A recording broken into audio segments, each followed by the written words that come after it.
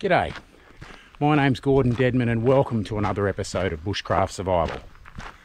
Today I'm in New Zealand, in the South Island, and I'm on a bit of a hike. I'm not sure how long I'm going for yet, but probably stop, have a cup of tea, and maybe have a fish, and I thought I'd bring you guys along for the ride.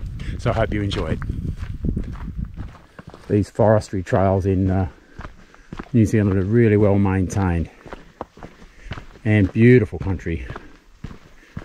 Very different to Australia, but however there are some similarities as well, particularly with a lot of the ferns, the soft tree ferns, the Dixonia antarctica. There's quite a few of those here, and it's typified by ferns, actually lots and lots of them. Beautiful.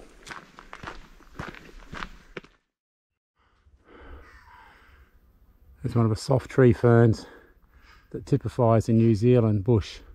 Absolutely beautiful. Like all of these ferns, most of the growing tip of them are edible, but in doing so you kill the plant. Very similar species, Dixonia antarctica, soft tree fern in Australia, exactly the same.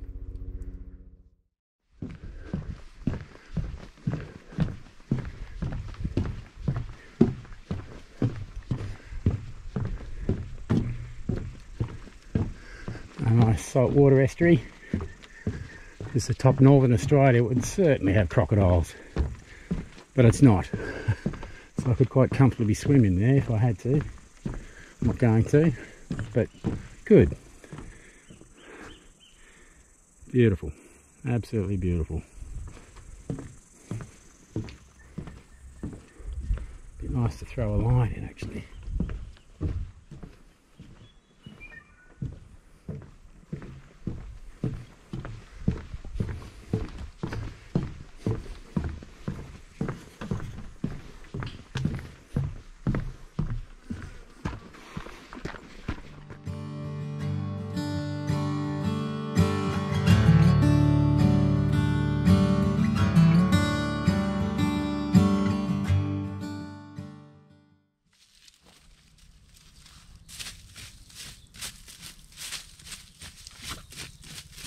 Only needs to be a small fire, just enough to boil my billy, and that's it. The ground's a little bit damp here.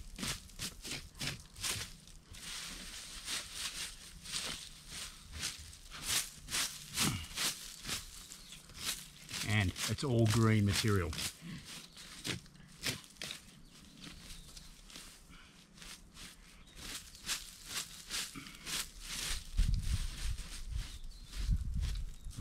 As always, I've got my cleared area. I'm just going to put a small platform of parallel 6 down as my base. Got some sort of a lichen here that's going to come in handy for our fire lighting.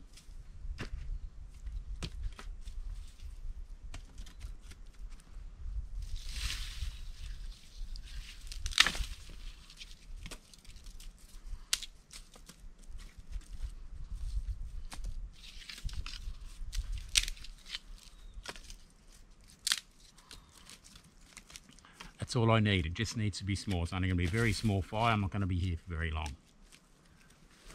I'm just going to walk around and collect some other, some kindling and some fuel.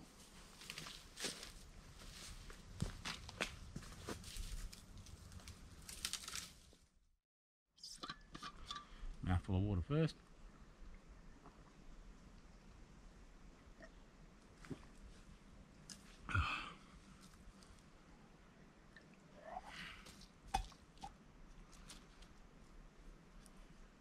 So I've got a nice flat platform. Around that I'm going to put my kindling.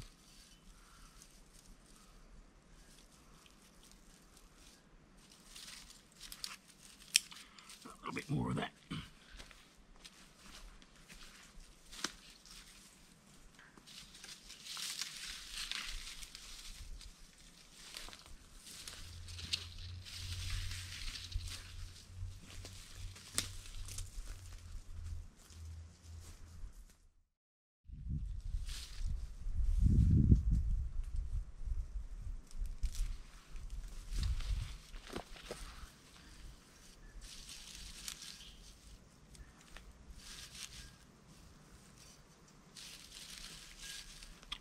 Okay, I've got some of this this lichen. I'm not sure what it's going to, how it's going to work, but to light it with, I'm just going to use the fire striker or the flint on my Maracniv Eldris. My neck knife, which is a great small knife to travel with. This one really, it's great for carving, it's great for a lot of things really. And we'll give this a shot and see how this works. And I've built this fire. I'll give you a closer look at this.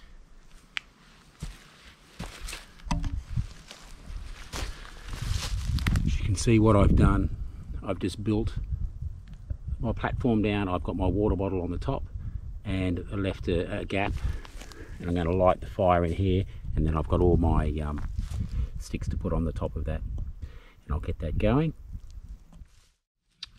Not sure if we'll give this a go and see. It's quite coarse, this may not work, but we'll see how we go. I'm lighting it off the platform just so I can get really close.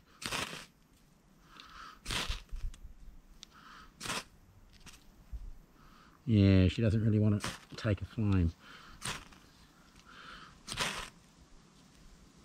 Goes out very quickly.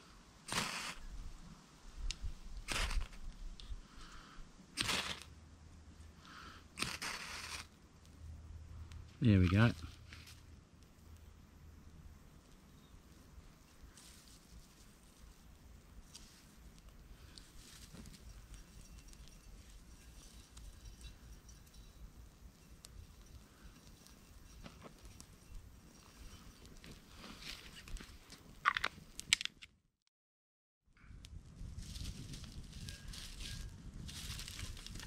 Just going to stack these bits of wood around my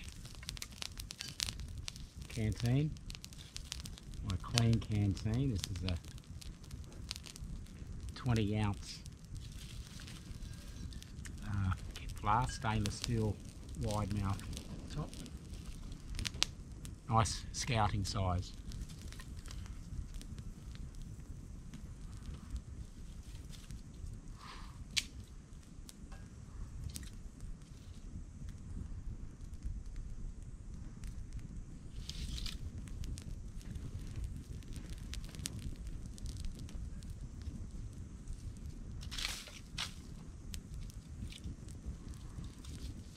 And that doesn't need to be any larger than that, that's fine.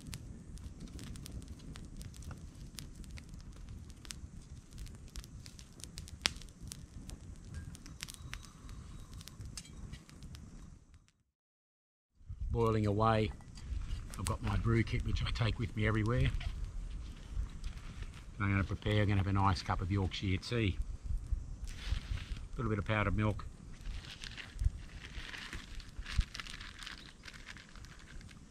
And a Yorkshire tea bag.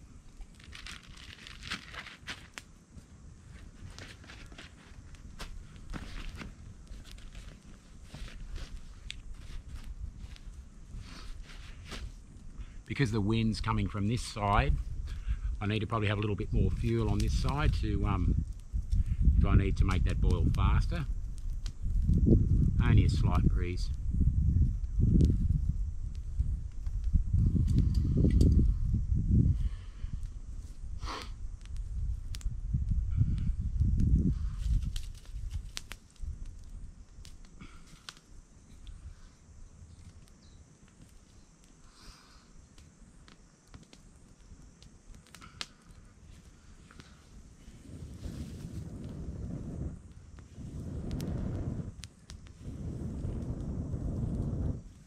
Just encouraging that a little.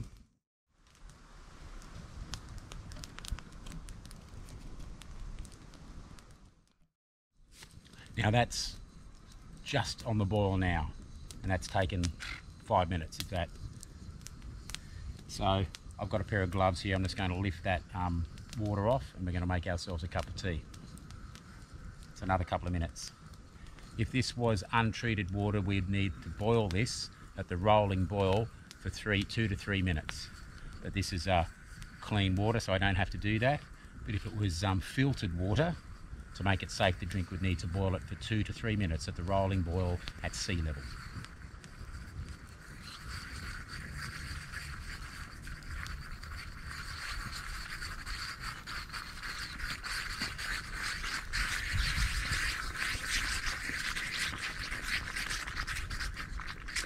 Always good to pack a pair of gloves. So I'll let that cool a little bit there. And I'm just going to tidy up this fire so it fully consumes itself. We don't want any bits of wood sticking out, and I'll let that fully consume itself.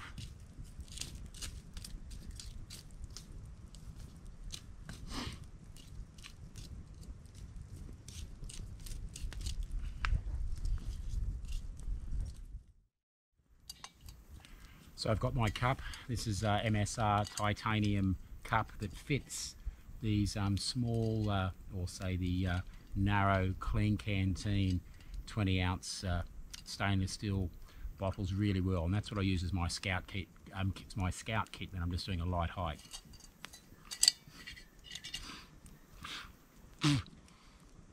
Bloody fly went up my nose.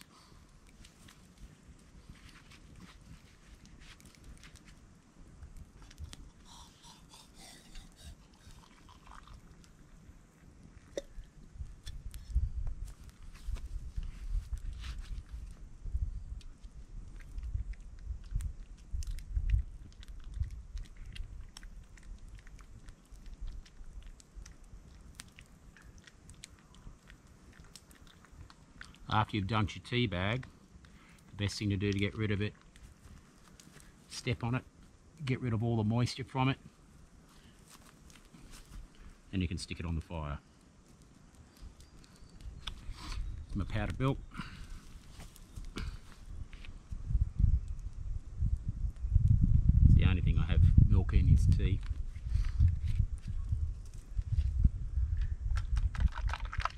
I love almond milk, but it tastes rubbish in tea.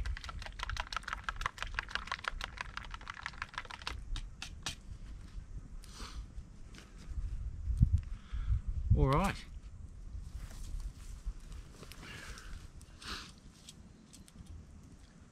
Cheers. Nice quick fire and a nice cup of tea. So I'm going to enjoy this, then I'm going to clean up the fire after and leave no trace wherever here, and then continue on our hike. Bit hot first, so I'm going to let that cool down.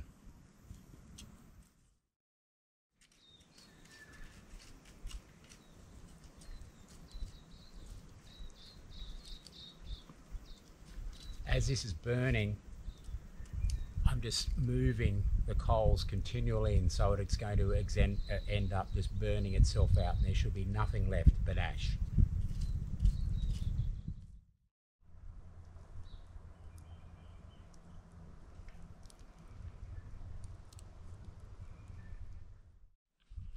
Well, we've let the fire die right down.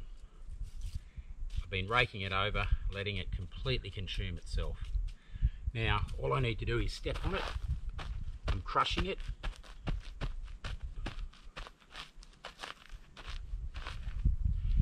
Just trying to get any, just trying to compress everything so there's no air pockets in there. And with the rest of them are water, but I didn't boil, I didn't drink, and I haven't got too far to walk back. I'm going to either tip it directly on there.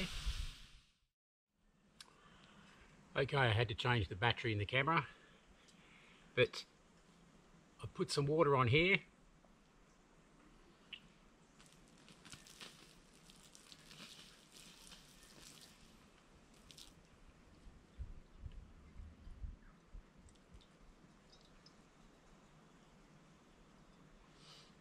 If I need to, I can put a little more on. Now, I'd use creek water. There's plenty of that, but I've got another litre of water in there, so I haven't got far to go. So, of course, if you're short on water, you wouldn't use this. You'd actually urinate in the fire, and it's actually one of the best ways to put the fire and conserve water. Best way, sorry, say again. It's one of the best ways to put the fire out and conserve water at the same time.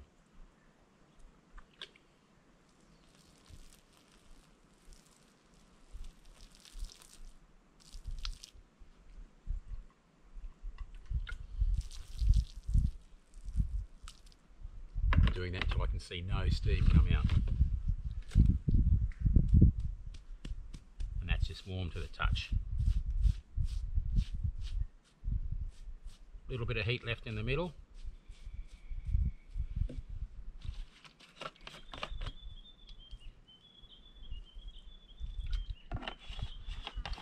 hot mud.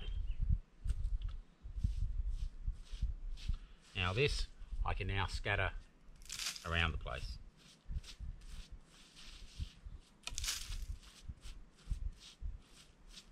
And as long as I can pick it up in my hand, I know that it's cool enough to scatter. There's no way that's going to actually acting as fertiliser.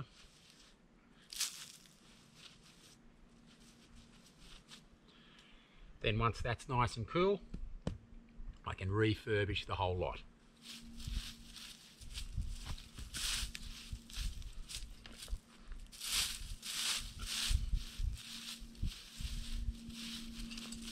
Try and blend it in.